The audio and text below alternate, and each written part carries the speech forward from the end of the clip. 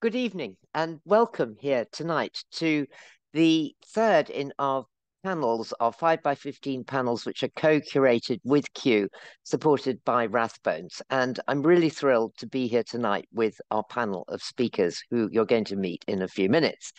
Last time we were all together, we talked about regeneration and the future, and in particularly about the younger generation. We talked about how it's really important to have access to the natural world and to get out there into nature, especially in the midst of the environmental crisis, so that people began to understand how important nature was and to understand all its benefits. But what do we mean by that? I mean, I hear this a lot: nature and health, nature equals health, health equals nature. But what are the connections between nature and us as living beings? What are the connections, for instance, between the soil and the food we grow and our digestive system? Can being outdoors not just kind of make you feel better and make you feel more cheery, but actually, is there scientific evidence that it is better for the way we function, for the chemistry of our body? In which case, what is it exactly? What's great about being involved with Q and doing work with them is that they bring us, and so do our speakers, the cutting edge of a lot of this new science. And it really is new. I've learnt such a lot from working on this event. Did you know, for instance, that many herbal remedies, which are often, I mean, literally sneezed at, are often really complex mixtures of many, many chemical compounds, and evidence for their effectiveness does exist. And a bit more ominously, stuff that you might pick up in the health shop that's said to be ginseng could in fact be one of 23 different plants. That's info from Q. So we're in luck here tonight. But we're going to set some records here tonight with our, as I say, stellar panel. As usual, we're going to have some short opening remarks from all of them. And then we're going to have a discussion, and then we're going to come over to you for your questions. So do start right now putting them into the chat box, the Q&A box, and I'll come to them when I can. Um, Many of them have written books, and the details of all their books will be in the chat box tonight. So do have a look. And having read quite a few of these books, I cannot recommend them more. So the first people we're going to have, I say people advisedly, because this is the first time we've had a double act in that a husband and wife, David Montgomery and Anne Bilkey, are going to be talking together. And they're, in fact, authors of four quite extraordinary books about soil health, about the evolution of soil, and, in fact, about how, in their book, The Hidden Half of Nature, about our insides and the soil. It's really fascinating. They are going to do an extraordinary feat, and they're going to run us through the main findings of their books in about 7 minutes. David and Anne are joining us from North Seattle, where he is a professor at the University of Washington, the recipient of a MacArthur Foundation, a Genius Award. Anne is the science writer and public speaker, and I've heard her speak, and she's absolutely wonderful, and her books are great. So with no more ado, I'm going to hand over to them, and I can tell you all, you're in for a treat this evening. Anne and David, thank you. Well, thank you, Rosie, and thank you for everyone for being here. It's a pleasure to be talking to you from around the world. We are going to try and give you the highlights of four books that we've written over the next couple minutes. So let me get right into sharing my screen here, and we'll get into it. Anne is a biologist. I'm a geologist. We've spent a lot of time in the last 10 years or so thinking about the connections between soil and human societies. And we started out by looking at the broad picture, kind of the way you might expect a geologist to look at that. And that's in this book, Dirt, the Erosion of Civilizations, that I wrote back in 2007. And, the three main takeaways that we'd like to share with you in terms of what this book got into, other than, a geologist's view of how to look at the soil, is that societies that don't take care of their soil don't last. There's a very long and intricate historical record of societies that have literally plowed through their natural endowment of fertile soils, much to their descendants' continuing detriment. Soil erosion, in fact, and soil degradation have limited the lifespan of past societies. That's the key argument that I made in Dirt. And there's two real fundamental pieces to soil degradation. One is the loss of the soil itself, soil erosion. The other one is the degradation of the natural fertility of the soil, and that translates into degrading soil organic matter and degrading soil life, the communities of life in the soil that Anne's going to tell you a lot more about, because That came up in researching later books. The other aspect I wanted to share about the dirt, the book, is that soil erosion is not just ancient history. So far, humanity has degraded about a third of the world's potentially agricultural land to the extent that it's not really viable for intensive agriculture. And there's a UN report from a few years ago that projected that over the course of this century, continuing with business as usual with conventional agriculture, we would degrade roughly another third of the world's capacity to feed itself through soil loss and soil degradation. That's not sustainable. Now, Dirt was essentially a backwards looking book that elucidated problems with how we've treated the land in the past.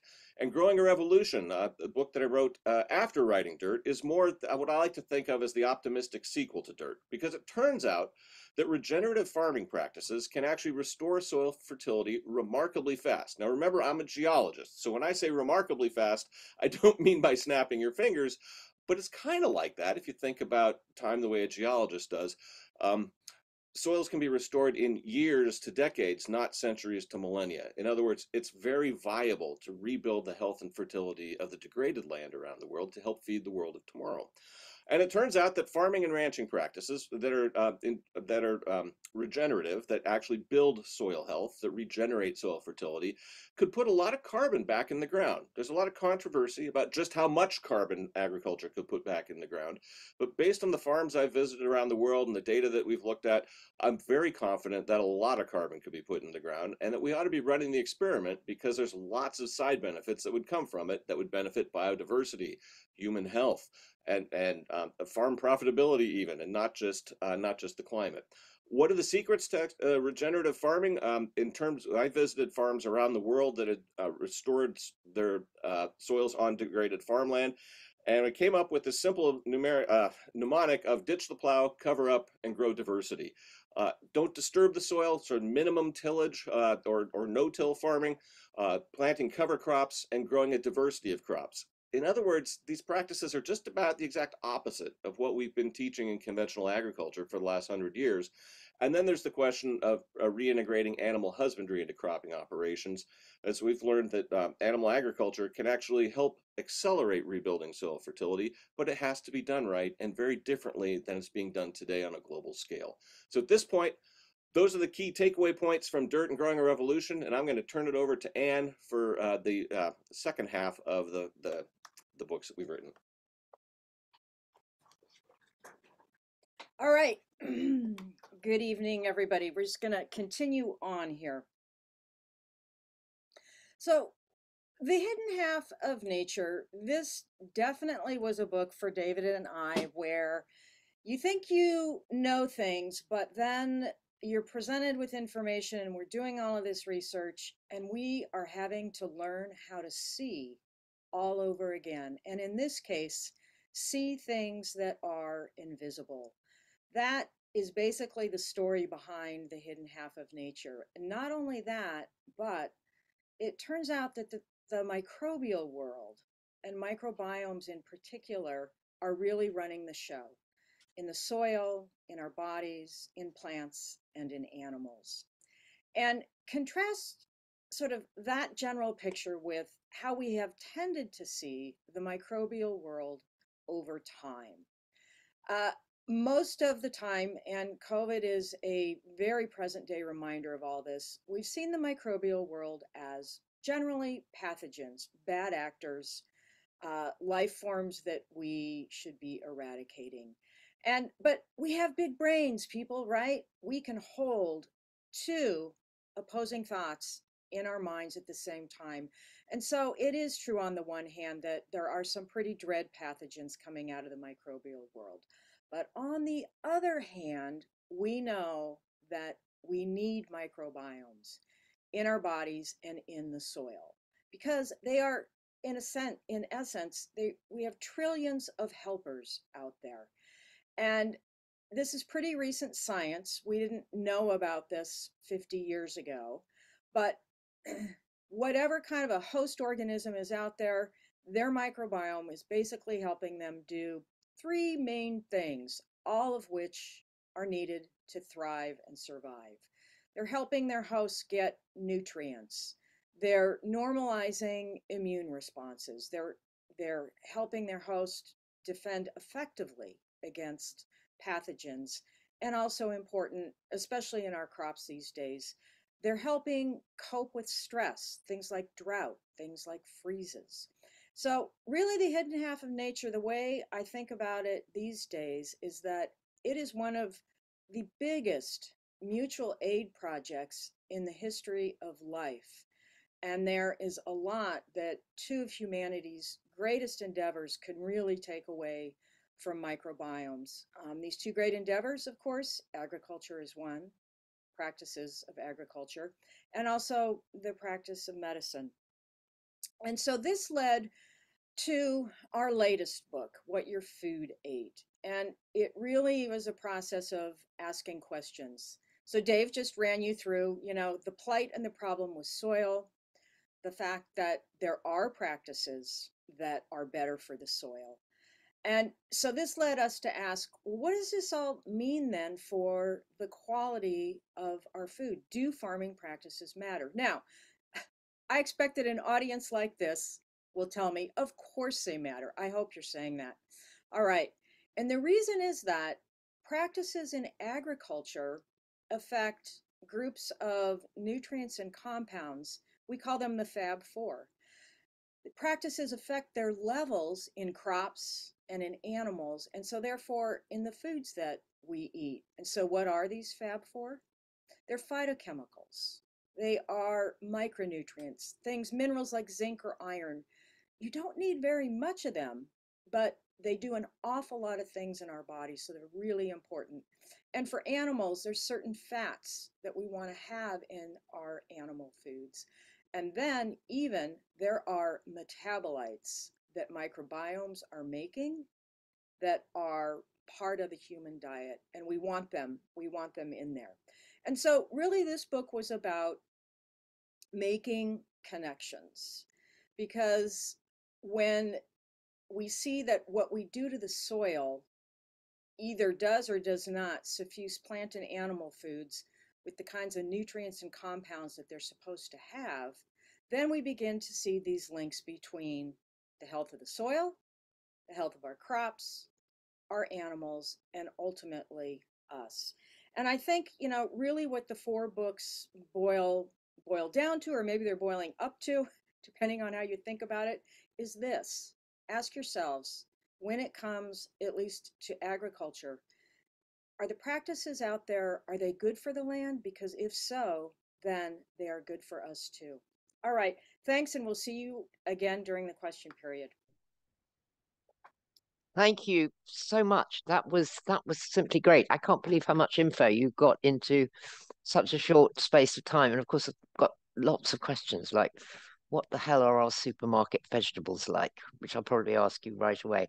And anyway, so I'm now going to turn to our next speaker, who is Kathy Willis, who indeed was the science director at Kew before she went off to run an Oxford college and become an extremely distinguished professor of biodiversity at Oxford. She's also a crossbench peer, and she knows an incredible amount about biodiversity. And in fact, while she has written a number of books, she has a new book coming out which looks into some of the stuff she's going to be talking about now, which is how does nature actually communicate with us through our bodies, and how much difference does it make to us? Can we quantify this? And I suppose from my point of view, and we will hopefully get to this in the questions, can we legislate to make this happen, to make our lives better? So Kathy, over to you, and thank you so much.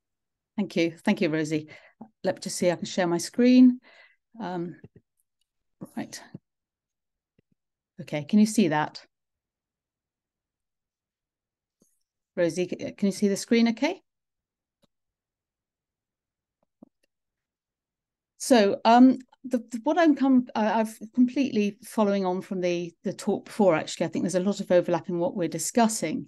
But this whole question of which parts of nature should we conserve and restore to maximize the health and well-being benefits that we get from nature.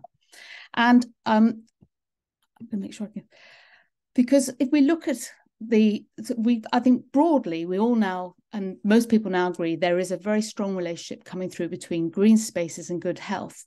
And it's recognised both nationally and internationally. So if we look, for example, the Conference of Parties, the Biodiversity Conference last December 2022, the target 16 was to significantly increase the area and access to green space in urban areas to improve human health and well-being. We've also got the UK policies coming through that public should be able to access green space or water, woodlands, wetlands, parks and rivers within a 15-minute walk of their home. So this all sounds very good. We are absolutely, I think, globally starting to understand green space is important for human health and well-being. But what sort of green space are we talking about within 15 minutes of our homes? What's best for the health and well-being? So if I walk from 15 minutes from where I am right now in Oxford, I've got the Oxford Botanic Gardens, and I used to have the Kew Gardens outside my window. Is that the best sort of space? Or is it this? This is my dog on the football pitch for scale. That's another 15-minute walk from my home. Or there's the Oxford University Parks. So that's another 15-minute, which is a mixture of trees and football pitches and cricket pitches. Or there's the Cutteslowe Community Forest, which one down on the far right-hand corner of the screen. Or finally, we've got the Oxford Arboretum with many trees. So are there particular aspects of this green space that we should be looking to create in order to maximise the well-being benefits, the health and well-being benefits from it? Now, what we do know, and I've done the last 3 years researching into this to write this book, is that there are a number of different interactions that happen to us physiologically and psychologically, direct interactions when we interact with different aspects of nature, and particularly our senses interact. So we've got, I call them green senses, but this smell from certain plants can directly influence biochemical pathways in our body. Looking at different shapes and sizes and densities of vegetation affects brainwave activity. Sound leads to physiological calming. Touch, when we stroke different wooden surfaces, we get very different responses in our heart rate variability, but there's no taste. But what there is, and this very much links to the previous talk, is it's the environmental microbiome. We can't see, smell, hear, touch it, and yet those microbes around us do seem to be having an incredible direct interaction with our bodies.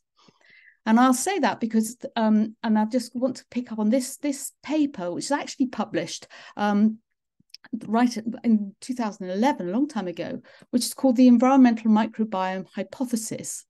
And in here, this team from Finland hypothesized that because biodiverse environments are naturally good in environmental microbes, if we spend time in them, it will increase the diversity of microbiome, of these microbiota in our bodies, and we'll have this larger and more diverse arsenal of microbiota on our skin, and that moves into our gut. And this will protect us from various health conditions, particularly autoimmune conditions. So what they did show was a relationship between the biodiversity of land types and the biodiversity, the microbiodiversity of people, the microbial diversity that people have on their skin when they're in these environments. Now, a lot of people missed this paper, I believe, and I certainly did. But more recently, in the last couple of years, there's been some more excellent work going on in Finland. And this time, they've started to look at what happens when we interact with a more biodiverse environmental microbiome. So what they did in this experiment is that they looked at 79 young children who spend a majority of their time either playing in this soil or on this sort of matting.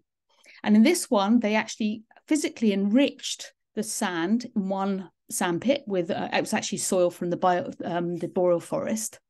And they did this for 28 days. So the children naturally played in these two different environments. So sort of a very sort of sterile environment or sterile sand, microbial, a very diverse sand.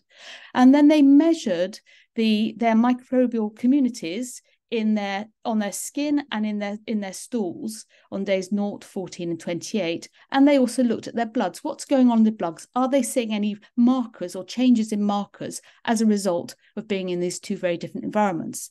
So what did they show? So what they found very clearly, and I'll come to this one in a minute, the children that played in the microbially diverse soil had a really big shift in their skin and their gut microbial diversity after 28 days. What effectively happened was the children's gut and skin adopted the good microbial biodiversity that they had that was in the sand. But even more important than that, this triggered processes within the body, and this some of the ones that were being mentioned in the previous talk. And here we can see this is the amount of change in good T cells. So T cells are really important. They enhance the immune system functioning. This is what happens. This is the placebo, no change. This is the change in the children's blood T cells after 28 days of just playing in this microbially diverse sand pit. But the question is, does that happen with adults? And I love this study. I've got 3 studies into my second one. I love this study because this is something what you could all do. So what they did, they put a green wall in an office, and it's an active green wall. So it sucks the air out from the room, passes over the vegetation, and then the vegetation takes up the pollutants. And what they did, they had participants that sat in an office that had the green wall and participants who sat in an office with no green wall. And again, they did skin swabs and blood samples on 0, 14 and 28 days. So this is what happened to their skin. So if you look on here, I can't see. So the experimental is the blue bar and the control is the orange. So after day 14 and 28, what you can see happening here is you get a really, really big increase in lactobacillus on the skin, which is one of those bacterial communities that's very good for good skin. So yet again, the humans are adopting the environmental microbiome around them. But even more important, I think, from this was that you had a statistically significant lowering of markers in the blood known to be associated with causing inflammation and associated inflammatory diseases. So enhancing the microbiome is also enhancing their immune system. So what sort of green space then should we be accessing? We're thinking about what does green space look like in cities or beyond cities in order to get this. Should I be walking my dog on the football pitch or the Cutteslowe Community Orchard? And this was a lovely study done, again, very recently in an urban park in Adelaide. And they went across the park and effectively they measured the microbial communities by putting a big tall stick, and they put agar gel plates at different levels, and they collected the bacterial communities at these different levels. So they looked at both the vertical and the horizontal stratification of microbial communities. And what they found is the more biodiverse the community became, vegetation, the higher the microbial diversity as well. The two were really closely linked. There was a linear relationship. But also they found the more biodiverse the environment became, the higher the vertical stratification of the microbial communities. Now, why is this important? Well, when you're getting up to 1.5 meters, of course, that's close to your face. That's when you'll start to really ingest some of these things. What they found with this monodominant football pitch is, in fact, there was very, very little stratification. And even worse than that, they found very, very low levels of microbial diversity, and they found quite a few pathogenic bacteria there, or things that cause sickness in us. And they think that's because it's so heavily sprayed with fertilizers and chemicals on that football pitch. So my very last slide then is, are there, what sort of green space within 15 minutes walking distance is best? Just going back to Oxford, well, I would say yes, definitely botanic gardens. No, not the football pitch. Probably not the university parks. And yes to these other two. But again, very much linking back to the previous talk about the soils and something we can't see, smell, taste, touch, but is around us all the time. Kathy, thank you. That was fantastic. That's so interesting in terms of what we should do about urban planning and, urban planning. We can come back to that hopefully when we've got some question time. Our next speaker is Marshall Farrell, who is a therapist, a writer, as well as being an amateur gardener, although I suspect her garden is absolutely fantastic. Her debut memoir, Uprooting, won the very prestigious Nan Shepherd Prize for nature writing. I read today a really fabulous article she'd written in The Guardian about why when she had children, she decided she wanted to move out of an urban area into the countryside. And I hope that's what she's going to be telling us now. So over to you for your 5 minutes. Thank you very much for being with us, Marshall. Thank you so much, Rosie. And it's so fascinating to hear what the other speakers have been talking about already. As for my own perspective on this, you're right. As a psychotherapist, I am coming at this from a relational lens and also through a personal story. I've spent a lot of time thinking about relationships, but I began to realize that that was pretty much entirely within the human realm. That all of the thinking and teaching about relationships that I'd experienced had only ever really been about relationships with other people and never about relationship with place, with the kind of outer landscape and its creatures that hold our inner landscapes. And I got really curious about this because there was already quite powerful evidence within psychiatry itself that the environment is a really profound factor in shaping our risk to really quite severe mental illness. And the thing that caught my interest was the hugely elevated risk that British-born people of Black Caribbean heritage have of developing schizophrenia. I am from the Caribbean. I was born and brought up in Trinidad and Tobago, and I first learned about this study sort of over 15 years ago, when the figure cited was a risk 9 times higher than white British populations and also 9 times higher than Caribbean populations. And even though schizophrenia is usually an illness with a really strong genetic component, the research at the time seemed to show that in this case, there wasn't so much of a genetic link, but rather it was mainly thought to be down to the environment, or in other words, relationship with place. And those early studies identified living in cities as being a particularly key risk factor. So it's no surprise that when I eventually came to have children of my own, who are British-born people of Black Caribbean heritage, and life presented us with a sudden opportunity to move to the countryside, we took it, despite my misgivings about being the only Black woman in the village.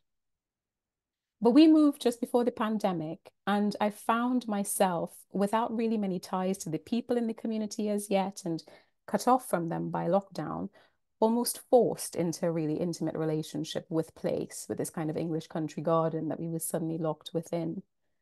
And through this intimacy, I had the really personal experience of just how profoundly life-altering relationship with place can be, and how much our external landscape can hold our internal one. And my relationship with the garden came to feel very akin to the therapeutic relationship and how it feels to be held by another mind in the therapy room. It felt as though the garden was carrying out a process akin to one that we call alpha function, where it was taking my sort of really overwhelming feelings, for which I barely had words in that really kind of terrifying, uncertain time of the pandemic. And through being with the space, coherent narratives by which I could make sense of my thoughts and understand my experiences emerged. And this is so very like the experience of what happens in therapy that I found it quite mind-blowing, that a place could provide that for us, not just a person. And in following my curiosity about this kind of deep sense of relationship in the garden, it led me to begin to explore the links and connections between the places that I had been in relationship with, so the Caribbean gardens of my childhood and now this English garden of my children's childhood. And that really brought home for me how profoundly interlinked these places are and how interconnected we are with these places. We ask ourselves the question, how is nature good for us? Forgetting, I think, that we are a part of nature. And I think if we reframe the question to say that, as mammalian animals who have lost meaningful relationship with our habitats, we are ailing. And in many ways, I think our current interlinked crises of climate, biodiversity, physical and mental ill health really illustrate that in many ways, our species has gone mad. We're making so many decisions on a societal level that are terrible for our well-being, which is quite unnatural if you look at other species operating in the world. And so this has really showed for me how much there is that connects us all in this and how much our collective healing of our psyches and of the environment around us is very profoundly intertwined. So I'm really looking forward to the rest of the discussion this evening and learning from the other speakers and their perspectives on this as well. Thank you so much, Marshall. That was just lovely, and I completely understand what you mean about the sense of place, and that's a very interesting other aspect to bring into the whole discussion. Our final speaker tonight is from Kew. In fact, she is the interim director of Kew at Wakehurst. Lorraine Lecourtois had a fantastic career. She's worked at the Globe, at Shakespeare's Globe, and she has done lots of big projects of inland transformations of landscapes, and now she's been at Wakehurst for 7 years, and the wonderful slide in the background is indeed of an extraordinary tree, which you can see there. And so she in fact is still running the research project that Kathy Willis, when she was at Kew, pretty much set up. So we're longing to hear from what the work that you do and how it's taking this agenda forward. So Lorraine, over to you. Oh, thank you, Rosie. So hi, everyone. Yeah, I'm Lorraine and I'm the interim director at Wakehurst, which is Kew's Wild Botanic Garden in Sussex and home to the Millennium Seed Bank. As well as being a leading visitor destination, Wakehurst is a 525-acre living laboratory where our Nature Unlocked science programme is based. Nature Unlocked is researching the value of UK biodiversity to inform nature-based solutions to critical challenges such as climate change and food security. And Nature Unlocked's research primarily focuses in 4 areas. So carbon. Now, carbon's not my area, but the team are looking in real detail at above and below ground carbon storage and gas flux. And I would love to talk to Anne and David in much more detail about their work on soil. In this area of research, we're digging to understand the role that mycorrhizal fungi play in carbon storage and using a range of techniques to look at DNA within soil samples and measure not only the carbon, but also other factors that can affect fungi in their contribution to the ecosystem. The second pillar is pollination, studying the behaviours of wild bees, what plants they're visiting, and the wider role that pollinators play in ecosystem function. As a wild botanic garden, our landscape offers a variety of non-native species, and our research has shown that these species are important for UK pollinators as they flower later than native meadows and extend nectar resource beyond a typical season. We're doing some work in hydrology, particularly around wet woodlands, and I have the privilege of leading the wellbeing strand of our work, focusing on nature connectedness. So actually, much like we've just been hearing, nature connectedness captures the relationship between people and the rest of nature. It's a measurable psychological construct that moves beyond mere contact with nature, but to an individual's sense of their relationship with the natural world. And specifically at Wakehurst, we're looking at the impact of biodiversity on our nature connectedness. So we've run a couple of studies. The one that I'm just going to mention now was working with Royal Holloway University London, and we carried out research with 1,200 school children, comparing the impact of nature connectedness across 3 different habitat areas, woodlands, wetlands, and meadows. So 36 groups of children between ages 7 and 13 were taken on a nature experience walk to one of these 3 locations.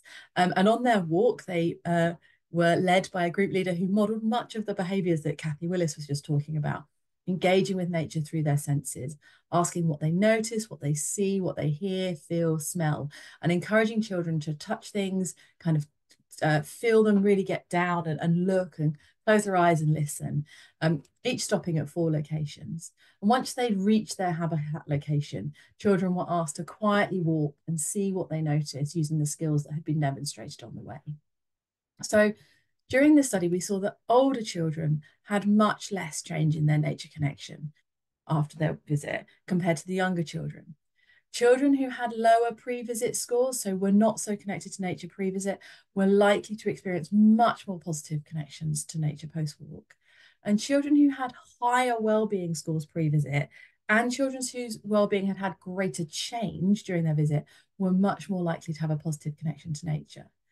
And connection to nature was impacted by the habitat, with meadows showing within these groups the highest connection to nature. So this is just a snapshot of some of our results, and we are carrying out a lot more further studies. We're currently working with around 300 adults who will be returning to Wakehurst across multiple visits. And through this research, we're looking at what those adults notice in nature, how it impacts their nature connectedness, and how they respond to it emotionally as well. So why is nature connectedness important? And I think we've just heard this, I feel like I'm kind of repeating it, but people who are more connected to nature are usually happier in life. They're more likely to report feeling their lives are worthwhile, and nature can generate many positive emotions such as calmness, joy, creativity, and it can facilitate concentration. Nature connectedness is also associated with lower levels of poor mental health, particularly lower depression and anxiety. And perhaps not surprisingly, people with strong nature connectedness are much more likely to show pro-environmental behaviors. So the cities have come up, urban living has come up. According to the World Bank, 56% of the world's population, that's 44 billion people, now live in cities. And here in the UK, 90% of the UK population is in urban environments, and children growing up in urban environments are much less likely to enjoy the natural environment and have significantly less contact with green areas and native wildlife. So for me and the work we're doing at Wakehurst, understanding the connection between biodiversity and nature connectedness will help us design nature-based interventions to improve well-being outcomes for all. Thank you. Thank you so much, Lorraine. That was great. That was fascinating about the children, especially about how if they hadn't had any connection, how I suppose it's a bit like sort of taking a drug, isn't it? If you've never had it before, it completely bowls you over. So can everyone turn on their cameras now and have everyone back together? Thank you. Thank you all very much. And so we've got questions coming in. So do start, everybody who's out there, putting in more questions for the panel. But David Nan, coming back to you. I mean, given the book you wrote about what your food ate, I mean, how bad or not bad are the vegetables that you buy in, well, in your case in Walmart, in our case in Tesco's? Are they really much worse? There's been a lot of studies that have looked at mineral declines in fruits and vegetables over the last 80 years or so, the last half century ish. The real answer is it's highly variable. But just for the record, we tend to buy our vegetables from small producers at farmers markets who we know how they grow them, because that's one of the things we kind of learned in writing What Your Food Ate, is just how big a difference the health of the soil and farming practices can make to mineral micronutrients, to vitamins, to phytochemicals, and to microbial metabolites, and to what our microbiome then has access to and can create in terms of metabolites for our health. So, it's well worth, if you look at, dietary choices, eating fruits and vegetables is a good one no matter how they're grown. Mm-hmm. But if they're grown in healthy, fertile soil, it's a far better choice, is how I would put it. And as usual on these issues, I would defer to Anne. Okay, Anne. I mean, given that for most people who don't have enough money, they tend to, certainly in the Western world, end up in a supermarket rather than at the farm shop. Right. Yeah. I think, Rosie, kind of the answer to that is we really, really want to just steer clear of ultra-processed foods, because even if we've got lower levels of, say, the Fab4 in conventional food, what that means is we want to be able to at least take in what is there. Mm-hmm. And one way to do that is to kick the ultra-processed foods out of the diet, because they're displacing these whole foods. So it's not to say, I mean, if food were so terrible, would there be so many billions of us, all scattered across the planet? I don't want to paint too dire of a picture here, but really, when it comes to dietary choices and incomes and so forth, in some ways, it's getting the stuff out of the diet that's not helping you is kind of step one. And that also means that you have the money that you were previously, perhaps spending on that stuff to start making food choices and food purchases, which are whole foods and that have, they're not completely devoid of the Fab4. So you're getting that in your diet. Yeah. And if I could jump in with one last of course. Point on that, is that one of the things I was quite surprised to learn in researching Growing a Revolution was that all the regenerative farmers that I visited and sort of interviewed and sort of dissected the economics of their farms, their production costs for food that was more nutrient dense were actually comparable to conventional production costs, but they could get a premium for what they grew because there was more demand for it than we're producing. So if we look at the way we subsidize conventional agriculture and actually promote farming practices that are bad for land and bad for us, if we reconsidered that, the price differential would presumably shrink. Yeah, I think that's such a good point. And I mean, thankfully, one of the things where the UK is in the middle of is transitioning the way we subsidize farmers. But Kathy, all that stuff is just so amazing. You just think, why doesn't every school in the land have a living wall, for instance? That would be a great use of their limited budgets, because you'd get, presumably, you'd also get, I can't remember which one of you, whether it was Lorraine or you, but talked about concentration, for instance, that when you have that access to greenery, it helps you.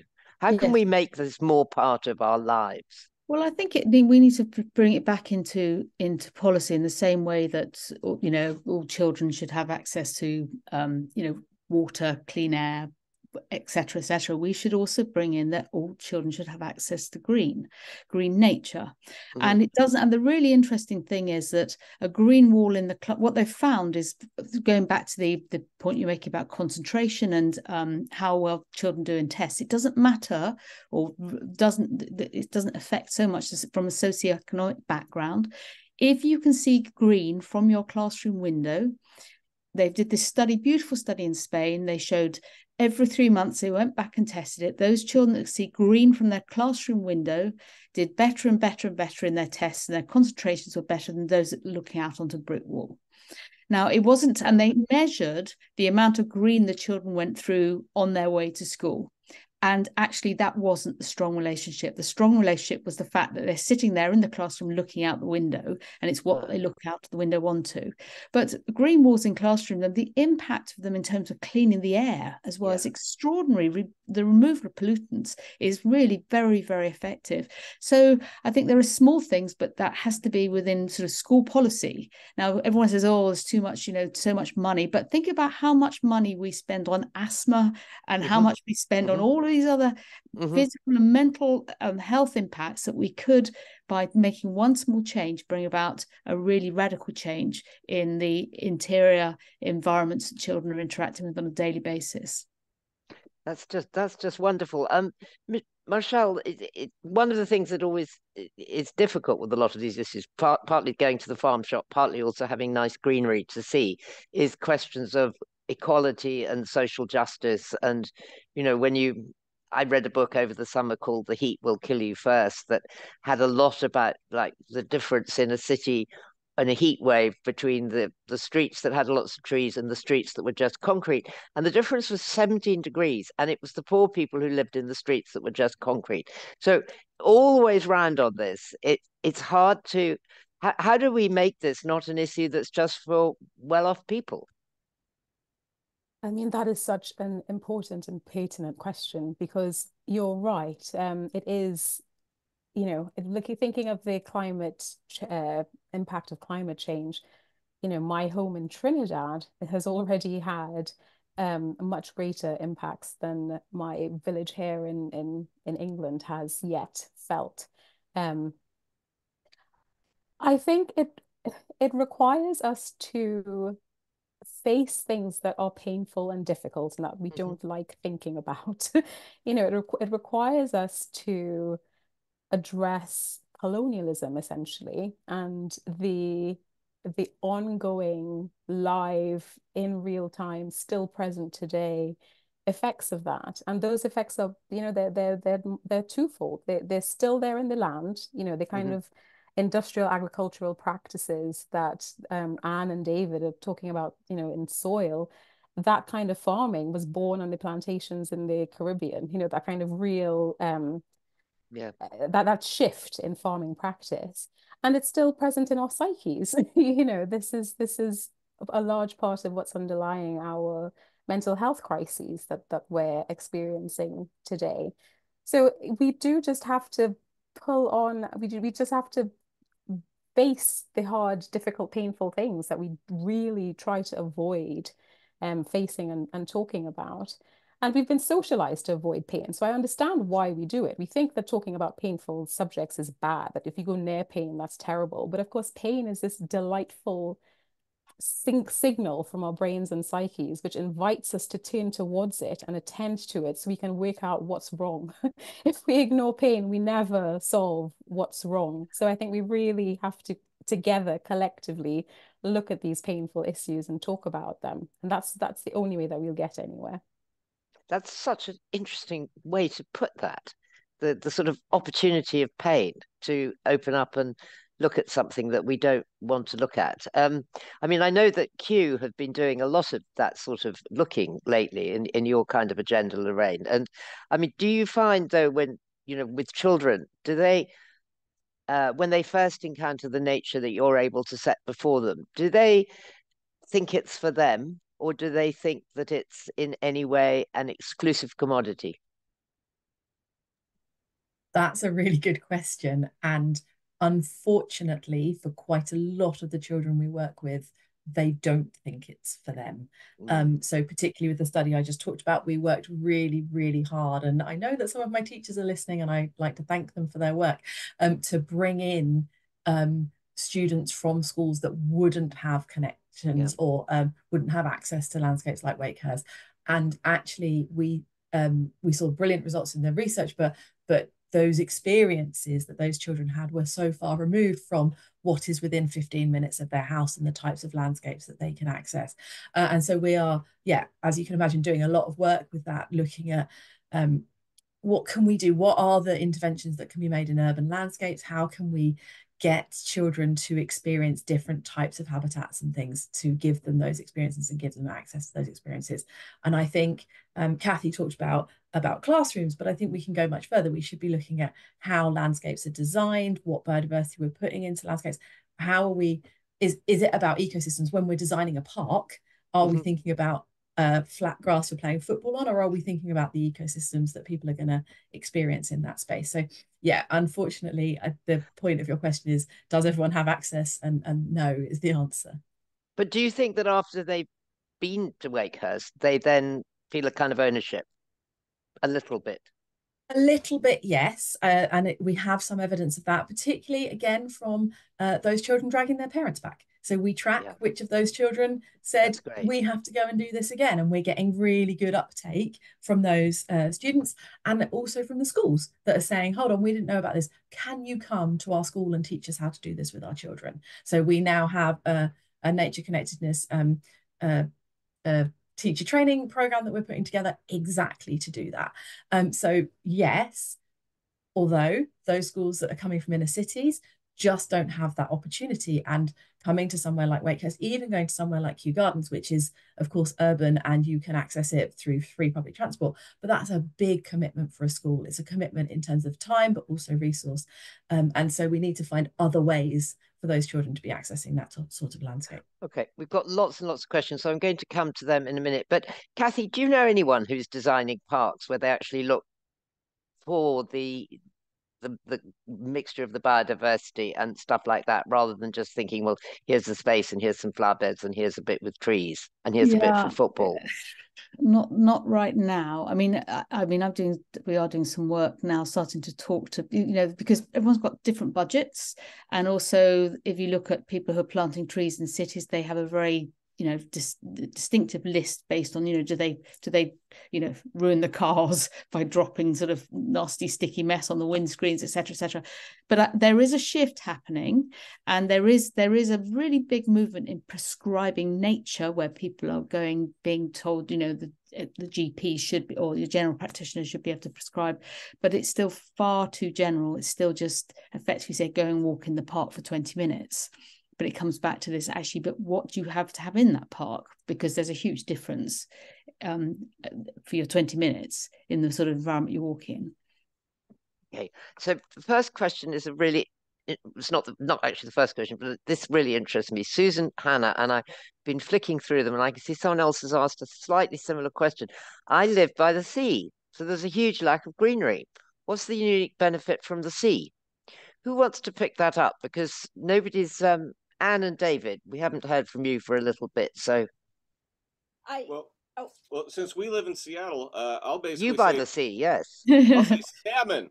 Well, I think I saw that question too, Rosie, and I think it gets at the bigger issue that we're all talking about here, which is, now, this is not meant to say research doesn't matter. This is really more meant to say that all of this research that we've been discussing here, it's telling us that exposure to nature and time in nature is good for us. And I think marine environments, they are just a different kind of nature. I don't think there's a person alive who hasn't taken a walk along a beach or been mesmerized by the way that waves break on the sand. That it's a different experience. So I don't, and human beings have been immersed in all kinds of environments. I think about the Inuit in the far north. I mean, they don't have greenery. They got a lot of white snow and frozen ice around them. And so I think there's different kinds of nature from which we can reap sort of common benefits. So maybe it's a case that we just haven't done the research about the sea. I mean, in the way that Kathy's done the research about the plants. There has been some about blue and seeing blue and seeing oceans and the sound of waves. Physiologically and psychologically have very similar reactions to certain green landscapes. Okay. So some people say blue green. I mean, that's, you know, because there are these two, these are the two environments that really do trigger. But I agree, it's being outdoors, but you can bring it indoors as well. That's the other point. You don't have to be outside to get these benefits, and that's really important to remember as we all move into urban landscapes. Yes, well, there are some interesting questions. Someone, I'm just trying to find it. Someone saying about, you know, growing their food indoors. Presumably that is also a very good thing to do. And also, what kind of green walls are the ones that you're talking about, Kathy, and how can we create them in our homes? That's from Mandy Hannah Eng R. Well, I mean, what I did a bit of researching into these. I mean, the choice of plants just depends on actually what people. Most of the plants are really, really effective. So you know, you find peace lilies, you find all sorts of weird things in green walls. I keep looking, thinking really, but they seem to all have a really powerful way of enhancing the microbiome because they are actually quite biodiverse. But there was a lovely study where they locked a spider plant in a completely clean room, sterile room, and they went back 8 weeks later to find the spider plant's microbiome had basically covered the walls, ceilings, the door handle, the whole lot. So you don't even need a green wall, you just need plants, but not the plastic sort. I can't bear this huge number of plastic plants you find on the supermarket shelves now because they don't have the same effect. I mean, you know, so I think there's a really important point in here about, you know, even if it's 6 pot plants in your room, that will improve your microbiome in your office or in your... The next question is also for you because I think I know the answer, at least I hope I know the answer. Is just smelling woodland air doing it? Can it be bottled? Yes. Because I know you're a big believer in the types of candles and smells that you can have that really can improve things. It's the volatile organic compounds that are given off by certain plants. There are certain groups of those that are particularly good. The limonene, which come from pines, and some of the citrus ones are really good. The cedrol, which comes from the cedar, and also from things like the Japanese hinoki oil. Those, when you smell those, the really interesting thing is that many of those compounds, when you breathe them in, you don't just breathe them out again, they pass across the lung membrane, and you find people who've walked in these forests have elevated levels of those compounds in their blood. And it lasts for up to 7 days after being in the forest. But the really interesting thing is they have elevated levels of these compounds, and they also have elevated levels of natural killer cells in their bloods. And natural killer cells are the compounds that the cells that go for cancers and viruses. And so there's lovely work coming out from Japan and China and South Korea showing this. And these papers are published in things like toxicology, oncology. They're not published in your ecology or biology journals. And so I think it's time that we also joined up the different levels of sciences or different parts of sciences to really start to understand these chemical interactions with nature and the microbial interactions with nature that we so often are missing.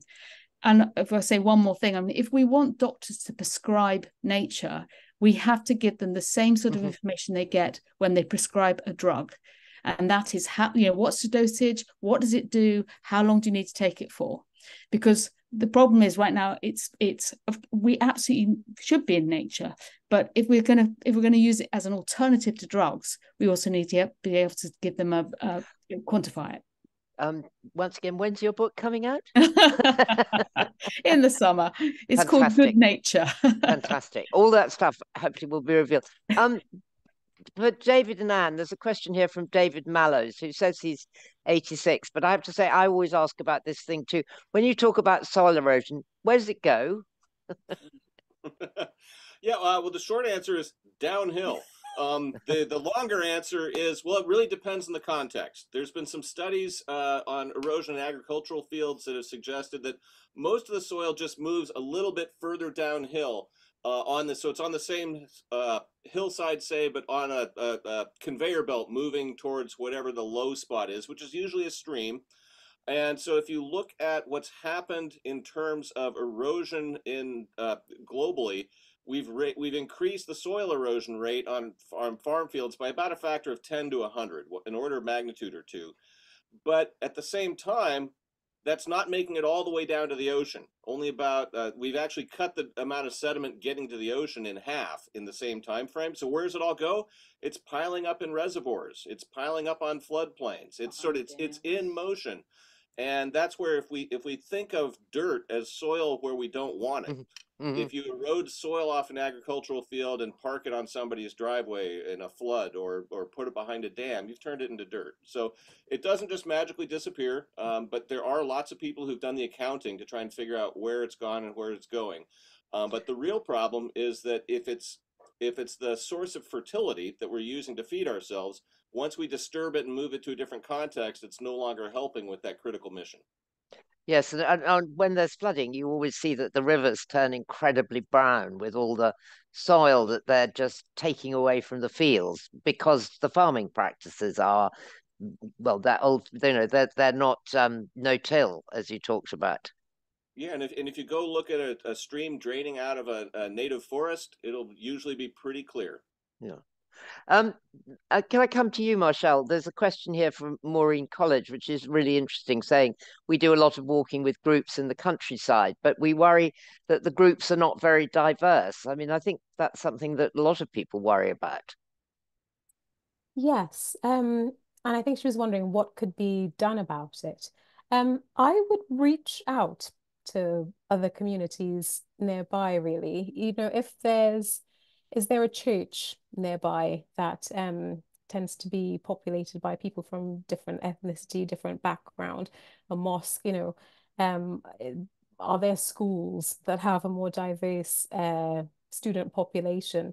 And just print out some flyers about your walking group and put them in those spaces, let people know what you're doing and that they would be welcome if they came along to your walking group. So I think there's a degree of kind of reaching out and extending a welcoming hand, because I was pretty wary about being a Black woman moving to a village in the countryside. There are not many people like me living in the countryside, but I was really spurred on by hearing somebody talking on a BBC Oxfordshire. I was living in Oxford at the time, and it was one of these little local segments, and she talked about how she moved out to a village in the countryside as a Black woman, and she was really worried about racism, but actually she had heard about all these benefits about living in the countryside and green space and what it would do for her health and her mental well-being, and she thought, this is for me too, actually, I want this for me too.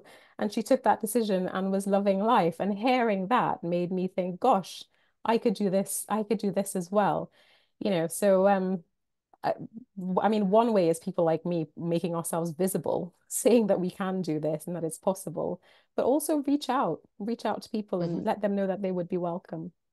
That's really, really nice. I'm afraid somehow an hour seems to have gone by without me realizing so much time has gone by. So it'd just be nice to get a sort of final thought from all of you as to what we can do both as individuals and as communities, and indeed, as a country, to use this extraordinary free resource that we have, that we've turned our back on. And everyone now thinks that pharmaceutical companies can do all the things that, we think they can do.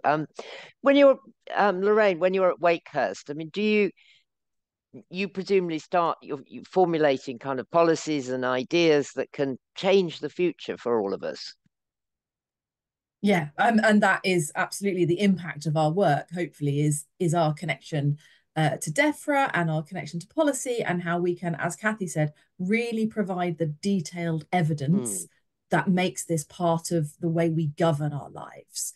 On a more personal basis, I think anytime you're outside, notice it. Take a moment just to notice what is around you, and it will make a difference to your well-being. I think we often, wherever we are in the world, are walking from A to B, head down, looking at the footpath, trying to get to where we need to go. And just lifting up and looking at the world around us will make a difference. That's really nice. Marshall, what would you say?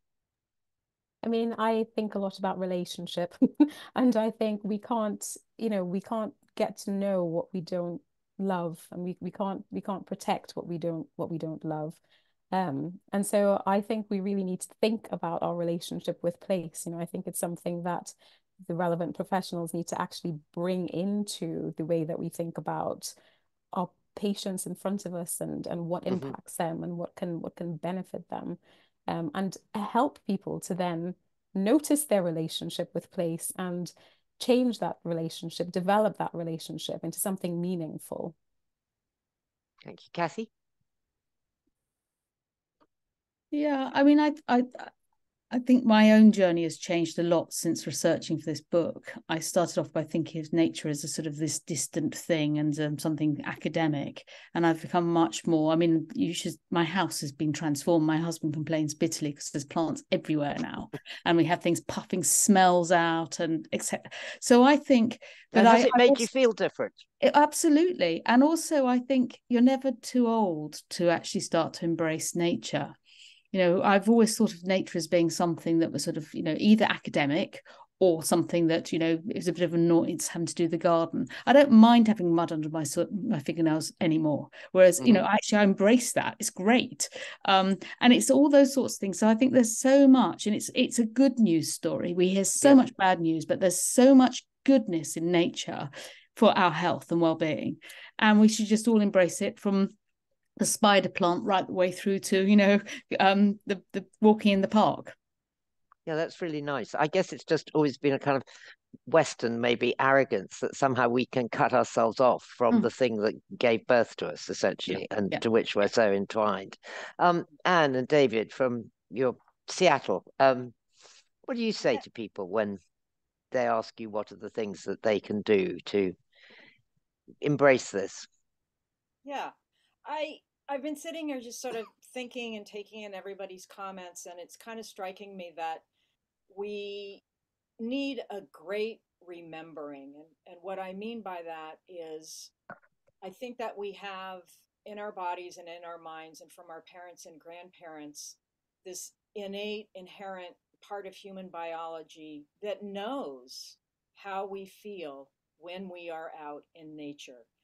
And that if there was some kind of, a movement to remind us all that this exists inside of us, and it doesn't cost us, a dime to go out and take a walk somewhere, if, to points made here, that we need to build these kinds of places and preserve these kinds of places in our built and natural environments. So in some ways, this great remembering is maybe the planet's, biggest unknown conservation project, which is, hey, let's use our innate, inherent biology, because we are indeed a part of nature. Thank you. Thank you so much. That was lovely. And thank you all, Lorraine and David, Marshall and Kathy. That was a wonderful evening. Go online and check out what we've got coming next, because we've got some other great events coming up with Kew and with Rathbones in the next couple of months. Andrea Wolf, Amitav Ghosh, some amazing speakers, and we look forward to seeing you then. And thank you all very much to you at home. And I'm sorry we didn't get to all your questions, but I know some of the speakers have typed in answers. Anyway, thank you again, and good night to you all. Good night.